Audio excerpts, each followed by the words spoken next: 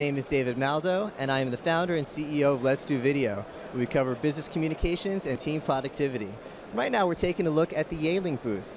Yealink has a selection of unified communications telephones, and what makes them really interesting is that Yealink is a gold-certified hardware partner with Microsoft.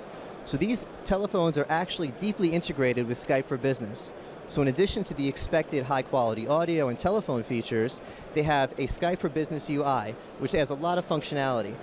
What you see here is just a small sampling of their line of phones, which covers everything from the executive, to the receptionist, to the contact center, to everyone else in the office. As you can see, it has an advanced UI, making things very easy for the user.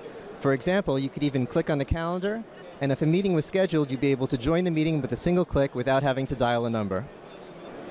Here we have a sampling of Yealink's video conferencing products. As you can see, they have a wide range suited from everything from the boardroom to the huddle room to the desktop.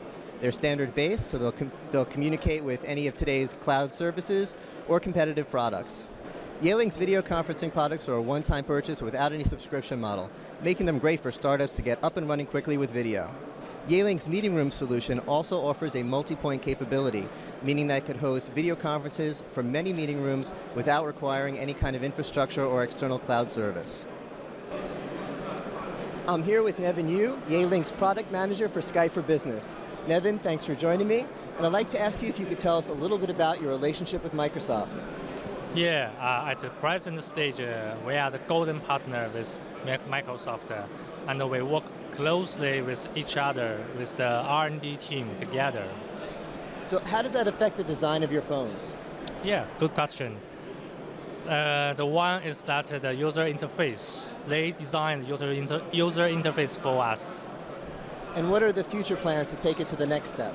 Okay, next step, we will work together with the workflow, because we have a same view for the product. That is, we want to make our endpoint just like the tailor-made endpoint for each customer.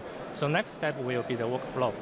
Excellent. Well, workflow is very important to the user, so I'll be sure to check back and see how it all plays out in action. Thanks for joining me.